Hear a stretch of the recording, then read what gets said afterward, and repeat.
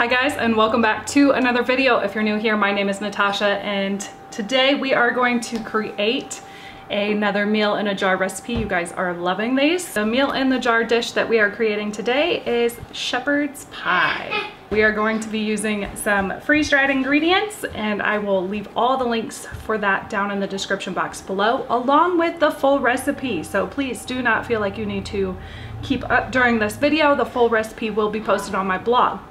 Before we get into this video, I want to say make sure you give this video a big thumbs up and subscribe if you are new. And right now we are doing a pre-sale for my holiday edition cream of soup recipe ebook. If you are interested in that, it is 20% off right now and will release on November 1st. I will leave the link down in the description box below. However, if you would like a chance to win a free copy, I will post right here how you can enter the giveaway, and that will also be drawn on November 1st.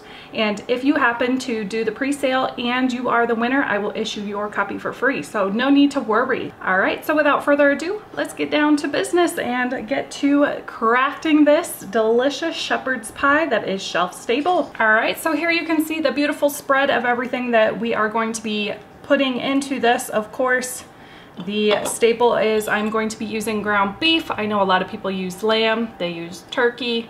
Use what your family likes. You can order these beef crumbles from Thrive Life. And the next thing, of course, is the cheese. So I've got the cheese here from Thrive Life as well. We have mashed potato flakes. That is what we are going to be using to make the mashed potato topping.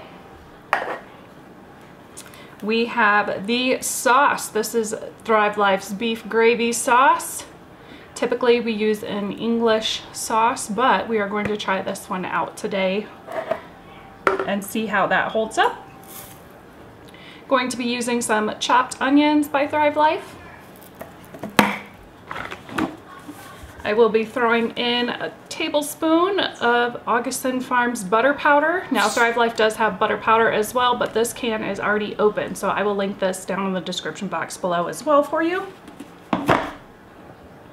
We're going to be using some mixed veggies, freeze-dried mixed veggies, okay? You can also do this with dehydrated veggies, so if you do not have a freeze dryer, you could do this with dehydrated as well. The shelf life just won't be as long.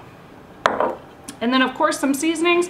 We got salt, pepper, garlic salt, or garlic powder, onion powder. All right, so let's get to assembling this. Now, there are a couple things I do want to mention with this. I have two different routes you can go, because obviously the cheese is something that a lot of people add at the end after, and the mashed potato part you're going to want to keep separate as well. So there's two ways you could do this.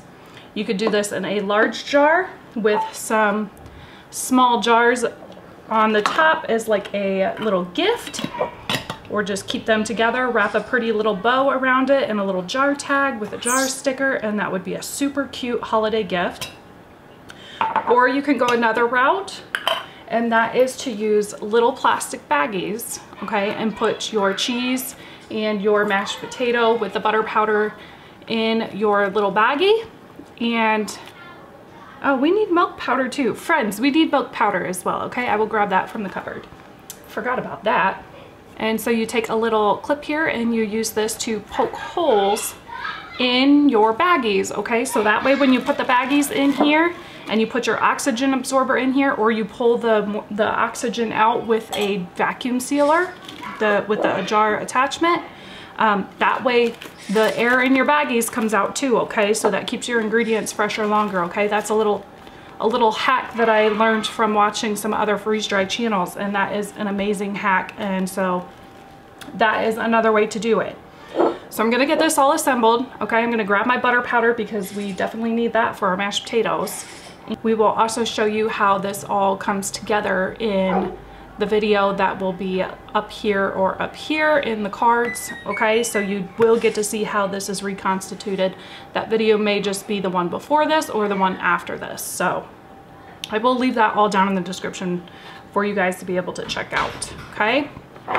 The first thing I'm gonna do is I'm going to get my cheese separated. So let's get to that. I've got some over here that's already been opened in my jar, so I'm gonna pull from my jar instead of opening up a new container.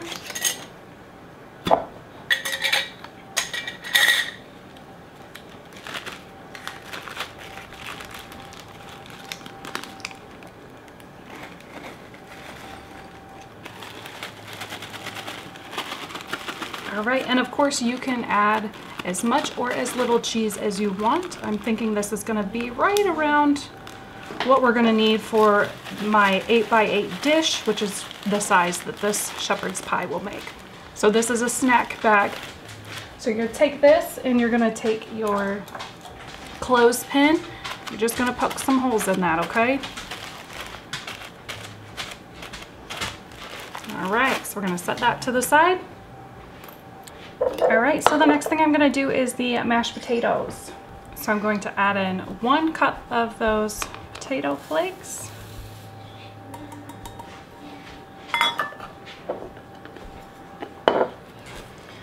Also going to add in some of my milk powder. I'm gonna do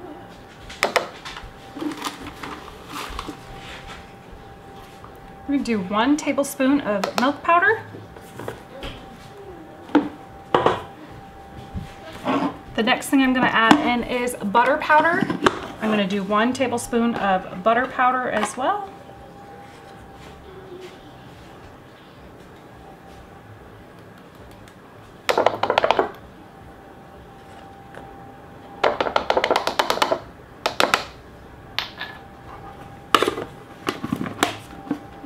So there you go. So that should make about 1 1/3 cup of mashed potatoes that we can spread over top. So what I'm gonna do is I'm gonna add my cheese bag into this jar. There we go. And I'm gonna keep that separate from my main contents. So that's how I'm going to package mine, but you are definitely welcome to do it multiple different ways here. For the main jar, we are going to add in first our beef gravy. All right, so we are going to need 1/3 cup of this beef gravy.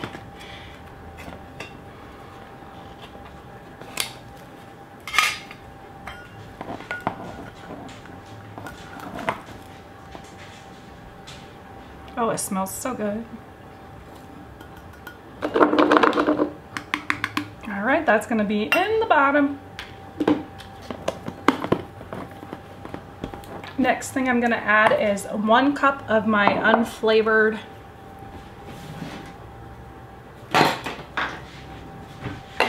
Next I'm going to add in 1 cup of my unflavored freeze-dried ground beef.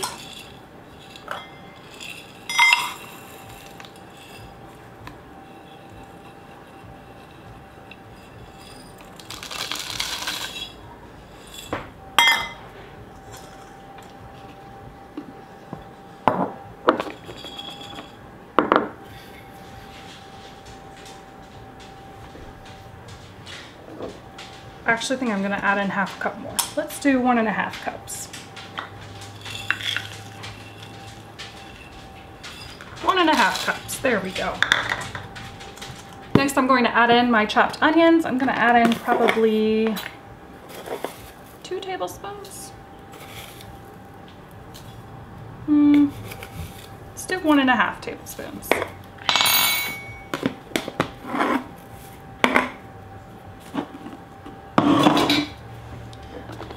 Next thing we are going to add in is our seasonings. Just going to add in some pepper, some garlic powder, some onion powder. Like I said, all the measurements for this will be down in the description box below. Today I'm just kind of eyeballing and throwing stuff together, but there is a full recipe down in the description box, friends.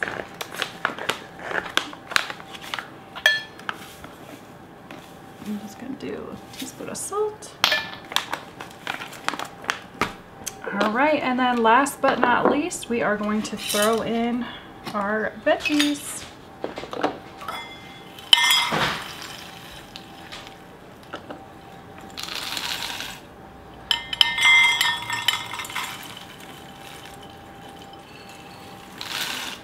All right, 2 cups of freeze-dried mixed veggies, or freeze-dried veggies of your choice. I know some people do not like corn in theirs, but we do, so we're gonna have corn in ours.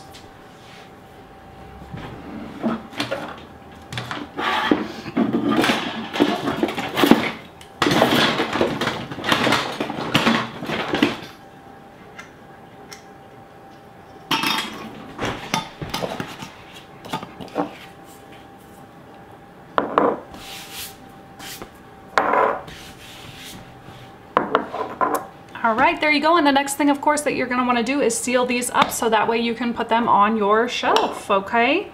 And I typically, if I'm using 2 jars like this, I like to tie them together so that way I know this is a meal. Same with like my chicken pot pie, where my pie crust is in a separate jar, and my chicken filling, I do the same thing. I try to tie them together or with a rubber band so that way I know that those 2 jars make one meal. So for these to be shelf stable, you're gonna wanna seal them up. You can use a vacuum sealer that attaches to your food saver. I will link that down in the description box below to suck out the air on both of these, or you can use oxygen absorbers. I hope you guys enjoyed this recipe. Make sure you give it a big thumbs up and subscribe if you are new. I will see you in the next video. Bye.